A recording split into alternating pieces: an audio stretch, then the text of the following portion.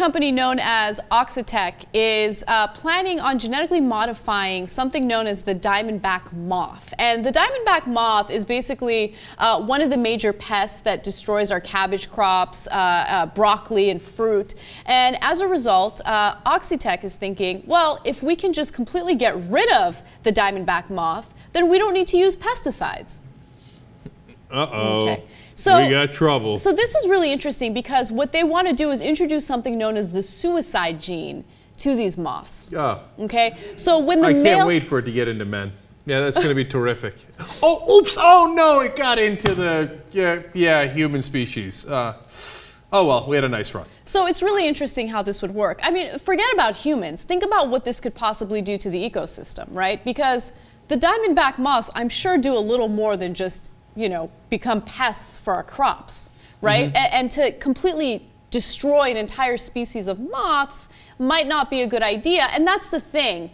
Oxitec is being criticized because they aren't being transparent about this. Now, they genetically modified mosquitoes in the Cayman Islands, and they didn't let the residents know about what they were doing, and they got into a little bit of trouble about that. So the lack of transparency is issue number one here. Yeah, issue number two is fucking with the whole planet.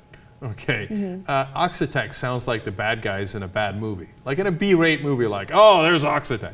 So now, in reality, look, I get it. There's obviously, we're enormous fans of science here, and there's great advantages in being able to produce more food, etc. And Oxitec is not in a movie; it's a real company, and I'm sure they do some good as well, right?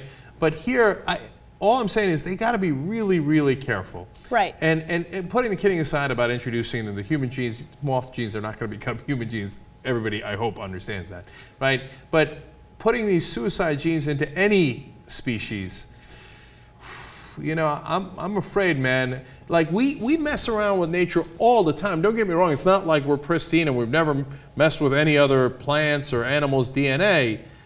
But at some point, we might make a mistake that we have a little bit of trouble recovering from. Right, and I think that's why it's so important for these companies to be transparent, because one thing that I definitely want everyone to understand is I know that a lot of these companies come from good intentions, right? Now, of course, there's a profit motive. They're thinking about their bottom line, but at the same time, they're trying to solve a real problem, which is, you know, what can we do to prevent our crops from being destroyed without having to use pesticides, which, by the way, I'm sure Monsanto is not a fan of all this, because the whole reason why Monsanto genetically modified our food is so it would be immune to the pesticides that we use, right? And now all of a sudden, you have a different company coming along saying, hey, if we just get rid of the pests, you don't need the pesticide. What if we genetically modify the humans so they're not bothered by the pesticide or the food?